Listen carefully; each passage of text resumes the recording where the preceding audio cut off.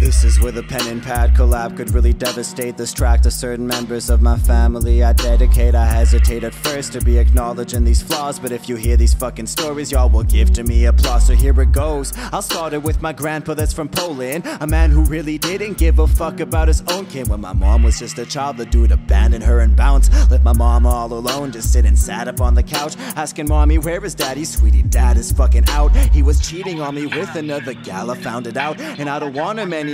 He won't be back up in a house, and if he does, then I will crack open his back and fucking douse 1,000 ounces of some gasoline and soak him with this shit. I get a match and flick it on him till he's smoky with this shit. He's just a bogus full of shit. He's always boning all these chicks. Not to ease my fucking pain, I'll need Patron to go and sip, plus some opiates to hit to help me cope with all of this. That's my grandma in the picture. She exploded and she flipped. It's understandable, cause already the damage had been done. She was pregnant in a month. She had the plan to have a son, which indeed it happened, but there was no presence of a father figure. Just a bunch of gloomy lunatics abusing lots of liquor. God, it's bitter.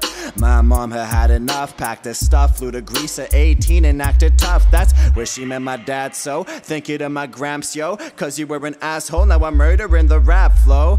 Next verse is for the bro of my father. In the war against Iraq, his being was close to a martyr. Almost exploded into bits and pieces, close to going to visit Jesus, but he survived and he made it alive. He returned to his home for a month, he was speechless. PTSD was fucking with him mentally, with hopes the trauma in his head would disappear eventually. He needed a change to help his brain to be distracted, so he packed his bags to move, and in Japan is where he landed as an immigrant illegally to cash in on a package. Cashed in once and got addicted to the stacks that he would salvage, with a crack that he would slang along with hash just like a savage, with a pack of fucking gangs that easily could make you vanish. Not giving a fuck and then filling these cups of the liquor until his whole litter be fucked. Coking the whip he was drinking and driving to get to some place to deliver the stuff. Lit up as fuck, hitting a blunt, footed a slip and he hits in a truck. Luckily made it alive, but the po they arrive and they finding a brick in the trunk.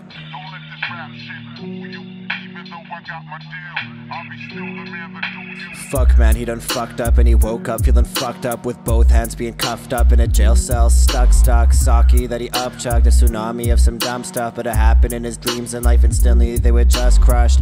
My dad from Van, he got a flight direct to Tokyo, right when my uncle's girl called him and said I don't know where he go. Worried about his brother in the city with the havoc, he found him in a jail cell cause he was dealing with these addicts.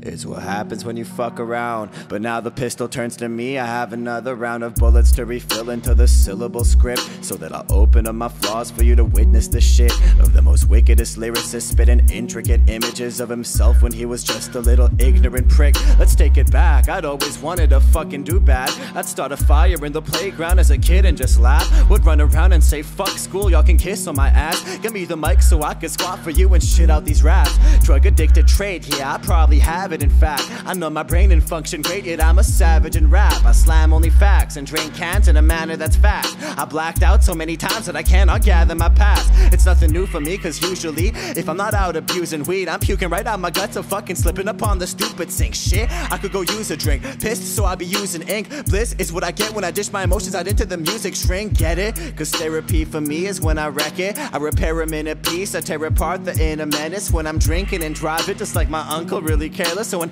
buying kilos of the kush to smoke some and to sell it. Even